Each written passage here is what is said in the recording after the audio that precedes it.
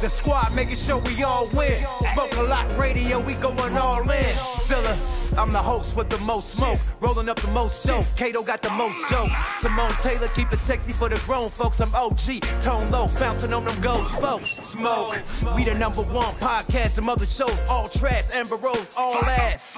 Broadcasting live from the coast. Sick committee with the jokes. Come and get your ass rolled.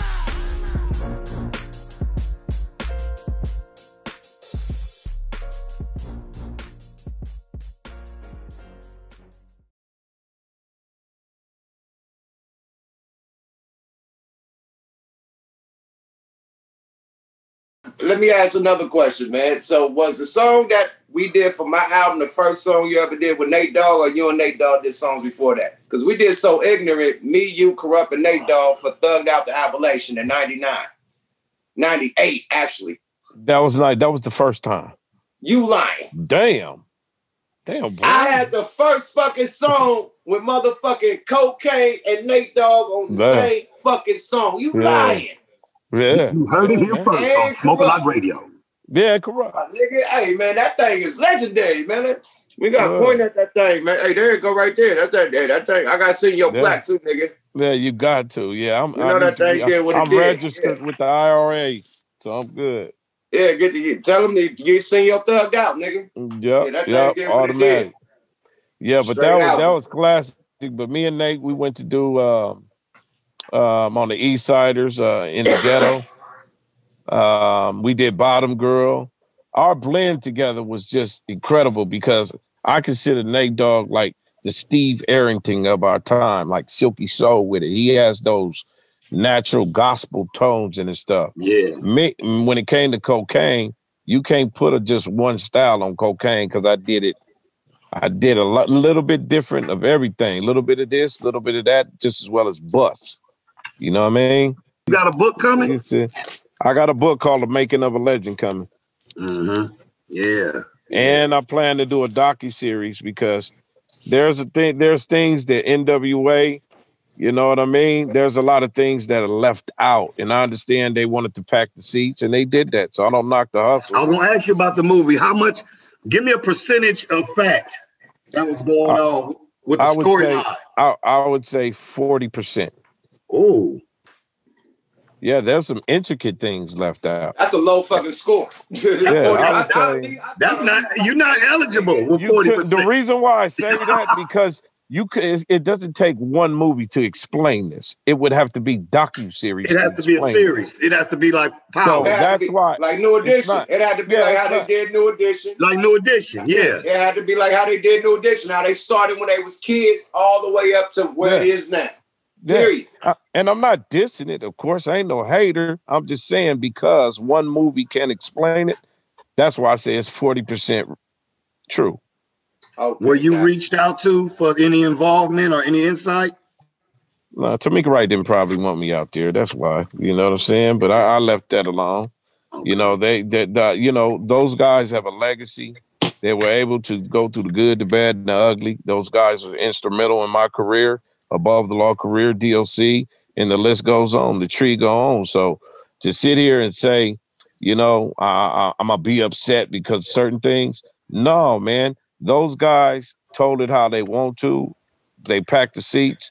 But you got to look on the positive side. It gave me a whole bunch of leg room to tell factual stories. And so I ain't mad. I'm not mad at it. I'm just, it's actually turned out to be a blessing to, for whatever reason, not be mentioned. So I'm happy that the way things are going. You know what I'm saying?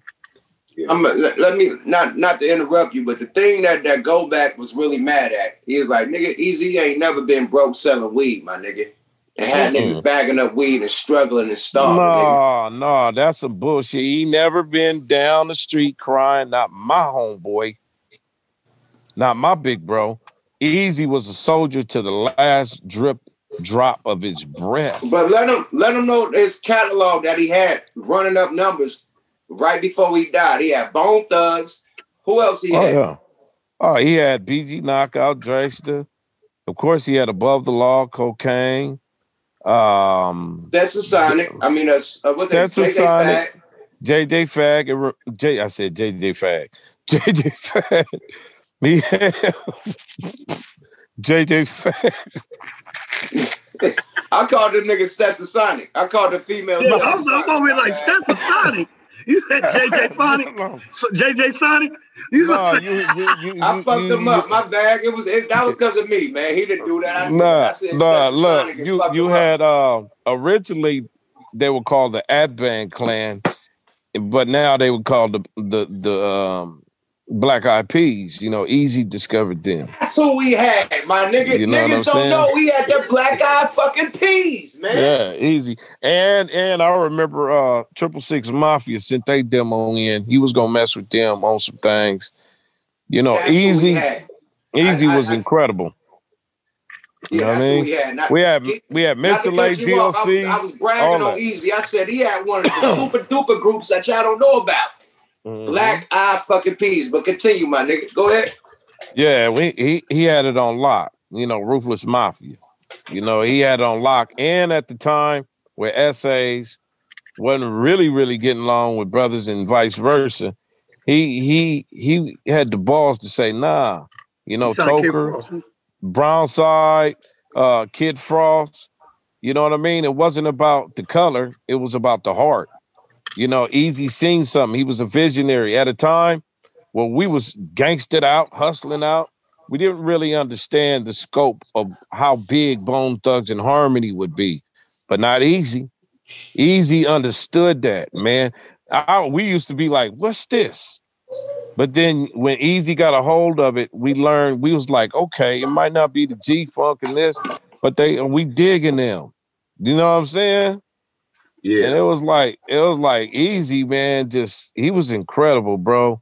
You know, he had ideals to sell speakers in cars and skateboards, tapping the stuff long before Dre and Lil Wayne. He left an imprint, man, a blueprint. And it's just like, you know, to have a movie like that, NWA, you know, I get it. They want to pack seats and make money. Yeah. But at the same time, people want to hear the in-betweens. People, you know, don't want to speculate. You know what I'm saying? And they don't want things to just completely have a false narrative about it and only tell half truths just to pack the theater. You know what I mean? So that's where we come in when you hear your Gomax and Laylaw. You know, those are stories that we were disciples, like to a Jesus. You know what I mean? Yeah, we were there as well as participants. Man, Gomac had told a story. Him and DLC did an interview. Him, DLC, and Law. They posted on the gram. And some motherfuckers was going against him like, oh, you hating. Like, damn. So when you tell your story, now all of a sudden you hating? Like, go ahead said something about his last encounter with Eazy. I ain't gonna say it on this platform. You know, you can go to the Ballin' Podcast and check it out. Wow. But he said something and everybody thought it was disrespectful, but that's what type of relationship that him and Eazy had. You know what I mean? They don't know how Gomac and Laylaw and Easy go back to the streets. You know what I mean? Not no rap shit, street shit. Yeah, this when Eazy-E had an orange bug and doing, you know, handling his business and Gomac, you know, and Laylaw, they was pushing their thing and Hudson was doing their thing and Pomona, we all was there. And just like, if you gonna tell the truth, you gonna tell the truth. And the way I took it, I didn't take it. I know Gomac love Eazy-E, brother. Right. And it's like brothers fight. I don't care what it going on. It'd be different if they popped at each other. But it was some things going on to where if you have a family and that person has a family and you put your hard on work, at the end of the day, you don't want to come circumference of not blaming it on just, you know, Easy, but you know, people behind him really swindling checks and different things, you want to ask about it.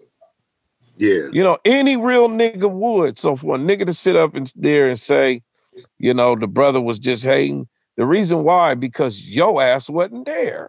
You wasn't there, man.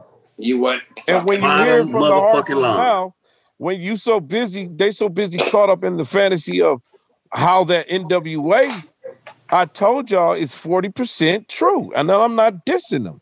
I'm telling you, one movie couldn't tell a real story.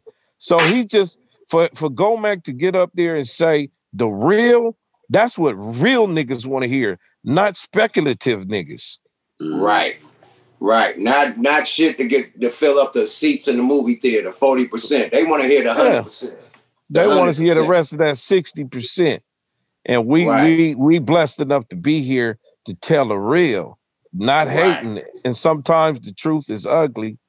Sometimes the truth hurt because a lot of people have their narratives, but when some real facts come through and the in-between come through, it's going to make people feel uncomfortable. Even though we're not trying to make people feel uncomfortable. We telling our side. Which motherfucker got a right to do, man. Well, yeah. If a nigga like it or don't, that's your problem. But at the end of the day, that's what we're here for. We OGs. We here to share our stories, to tell motherfuckers what to do and what not to do, and show motherfuckers, you know what I mean, give you the blueprint without even having to do it. You know, take advantage of these OG stories and these OG sacrifices and shit that we tell to y'all. You know what I mean?